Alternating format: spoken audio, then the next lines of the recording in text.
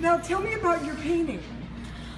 This is a painting that started when I was drawing on the street, and the rain started to come down, and people at the bus stop started to put up their umbrellas. So I sat in my car and I started sketching. And as I was going through my sketchbooks, I found this drawing and I said that would make a good painting. So I started working on that painting. And now it started off as the original idea, but now, as you can see, it's taken a life of its own, as they usually do. So after that first idea, the other ideas start coming into my head. So I love it. And it's very festive and very colorful. Oh, thank you. But it's so it's mixed media. It's acrylic, charcoal, oils, watercolors, paper, glue, on paper, mounted on canvas.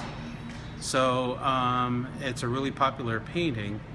I think I'll be taking it to Art Basel, Miami in December, and we'll see how it goes there.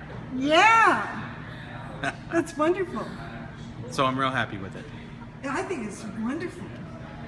And we're here over at the kitchen in Pioneer Square. Right. And it's a great venue. These guys are fantastic. They support the arts. Ed and I put on a show here. It's been very successful.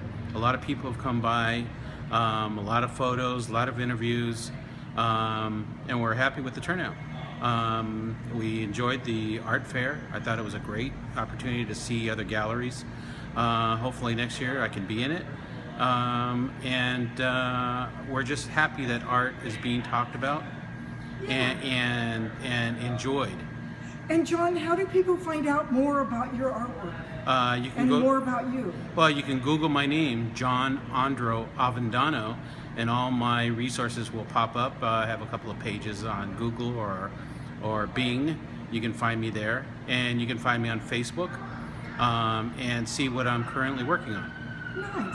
And give us your spelling of your last name again. Last name is V as in Victor, E-N-D-A-N-O. Well, thank you for being on my show, Public Interest Issues. Thank you so much. Thank you. And we're here over at the kitchen in Pioneer Square.